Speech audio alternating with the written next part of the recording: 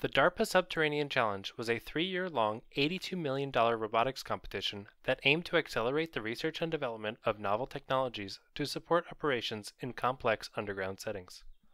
Competing teams from around the world employed robotic systems of systems to rapidly map, navigate, and explore unknown and perceptually degraded underground environments, with the end goal to correctly identify and report the position of predefined objects of interest called artifacts placed within the competition course. In this video, we present the prize round of Team CERBERUS, which won the DARPA Subterranean Challenge final event, as well as a $2 million prize reward.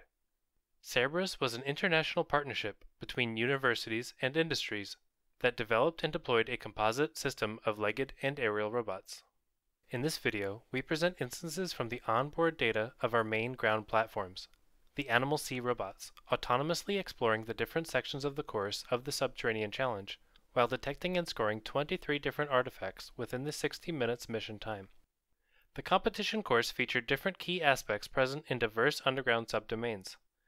It included human-made mine networks presenting multiple branches, the tunnel section, multi-level urban underground structures with multi-story layouts, the urban section, and natural cave environments with complex diverse morphologies and constrained passages, the cave section.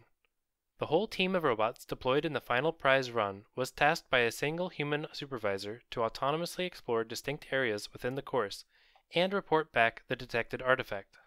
Moreover, a roving robot acted as a supporting agent to all the other robots and provided extended network connectivity into the course.